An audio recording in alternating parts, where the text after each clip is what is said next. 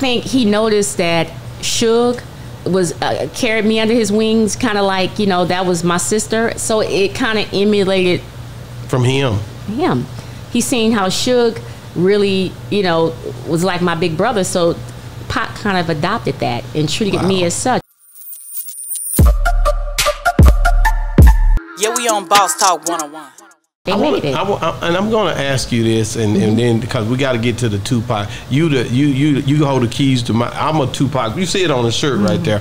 I'm a Thug Tupac life, baby. Yeah, I'm supposed to been interviewing Napoleon, but we gonna set it up another time. But just that whole, just his whole aura. How was he around you? Like, how did you? What was the thing that stuck out to the way that he treated you when you would be around? I think he noticed that Suge was carried me under his wings, kind of like, you know, that was my sister. So it kind of emulated from him. He seen how Suge really, you know, was like my big brother. So Pac kind of adopted that and treated me as such. I mean, the boys would hang out. I remember he came home, all of them. It was like they were all thick as thieves and would hang out and, you know, just have the men time, you know, to studio moments. And Pac respected women. That's the thing. Yeah, for sure.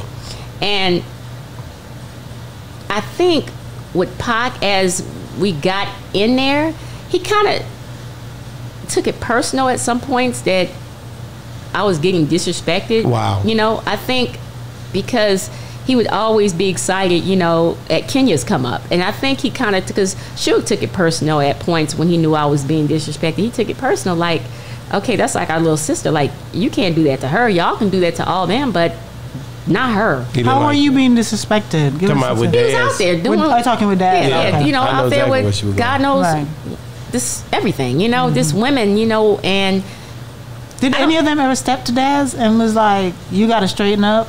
No, I mean, I'm sure Suge had talks with him, but you know, their main point was to talk to me. They didn't, you know, Kenya. You know, Suge would always tell me, beauty is only a temporary position, intelligence is forever. You keep your intelligence. Don't ever fall for the bullshit. He would always give me these pep talks. Yeah. Protecting me and building me up, because you can't build him up. He is who he's going to be. Build the woman up and get her right and inspire her and push her. And I always felt respected by Pac. I never felt like I was ever disrespected. I think he appreciated that, you know, I wasn't out there. I wasn't wilding, you know. And did you ever, like when Tupac would, after he got shot, he was pretty angry when he came back, of course. Shot me 5 times, real niggas don't die. All these different things he would say after he had then got over on the West Coast doing his thing. Did you ever did you ever see anything that was like angry toward the East Coast, things that, because it was everywhere at the time. For it would have affected Daz as well.